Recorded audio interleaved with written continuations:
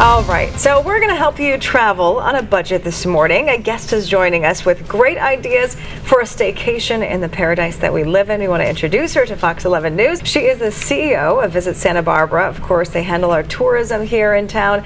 So good to see you, Kathy. Thank you. Thanks so much for being here. First of all, we live in such a beautiful city, so we already have so many things to do, but people take it for granted, I think, and we kind of maybe live here, but we don't know exactly all the things that are happening. We also want to reiterate that, of course, with the oil spill in Santa Barbara in May, a lot of folks are maybe a little hesitant about our beaches, but you want to kind of clear that up, right? Absolutely. We absolutely live in paradise. We all know that. And in fact, it's a destination that attracts millions of visitors from all over the world. But you're right, we often do take it for granted and maybe don't explore our own backyard.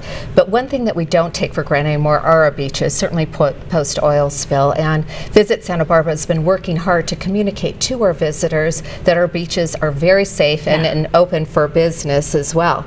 But one way that our locals can contribute to the local economy is by enjoying a staycation and exploring some of the things that maybe they haven't done before in the past. Absolutely, and we want to kind of go through it a little bit. So let's start with the Sailing Center Sea Lions cruise. What is that all about? Well, we all know that there are lots of sea lions out in the area, but one way to enjoy them is to get up close and personal, and you can board a boat at Santa Barbara Sailing Center and actually head over to a couple of buoys in the harbor area where you can see the playful sea lions, and perhaps along the way you may see a dolphin or a humpback whale or two. I've seen them. They're full in our water, and we get to see them up close, which is so neat. But also the pedicab tour. Tell us about that. You may have seen the pedicabs or even taken one if you've attended concerts at the Santa Barbara Bowl. So fun. And they do cab up and down State Street as well too. But one way to see Santa Barbara is on these pedicabs. You can take scenic tours, perhaps shopping and dining tours,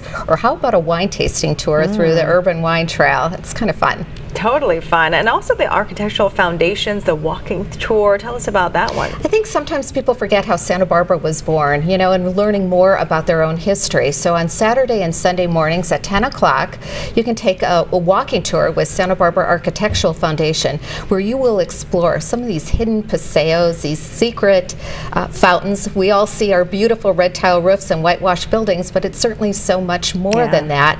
And while you're downtown, don't forget to stop at the Santa Barbara County Courthouse, because the clock tower just opened up. It was down for renovation for many months, so take advantage of that and see the beautiful views of the area. That's right, the courthouse clock tower. It's gorgeous up there.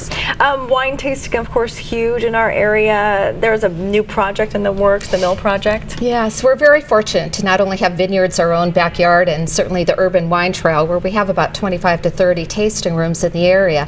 But there's a brand new project that's opening up on the corner of Laguna and Haley. It's called the Mill Project, and this will house a tasting room, a microbrewery, and also a restaurant. The first tasting room will open up on August 20th. It's Potek. Some of you may know David Potter of Municipal Mines. This will be actually his project, so please stop by then. Perfect. And lastly, the Saturday Fisherman's Market, of course, bustling with great stuff to find. We all enjoy seafood, but the best way to enjoy it is to purchase fresh seafood. And there's nothing more fresh than purchasing it directly from the fishermen right at the harbor itself. So on Saturday mornings, beginning at 7:30 in the morning, you can stop by the harbor area and actually see the fish that is just unloaded by the fishermen.